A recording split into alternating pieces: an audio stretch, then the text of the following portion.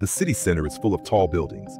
If you want to build a TV tower here, it must be tall enough so that its signal is not blocked. But if it's too tall, it might not survive strong typhoons. To make it stronger and reduce wind resistance, engineers add many steel columns around the outside of the tower and connect them with beams. This open frame design allows wind to pass through, reducing direct pressure. To spread the wind force evenly, they twist 24 steel columns counterclockwise into a spiral shape. This makes the wind flow upward and share its force across all the columns. However, strong winds at high altitudes can make steel tubes of the same diameter vibrate in sync, which could damage the tower. To stop this, engineers twist the columns again to create a slim waist in the middle.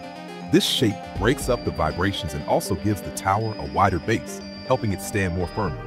Building such a tower is expensive, and maintaining it costs a lot. To earn money, they place broadcasting equipment at the base, add an observation deck, and a revolving restaurant in the middle, and even put a Ferris wheel and other attractions at the top to bring in visitors. To make the tower a city landmark, they attach over 7,000 light strips that can glow in different colors at night.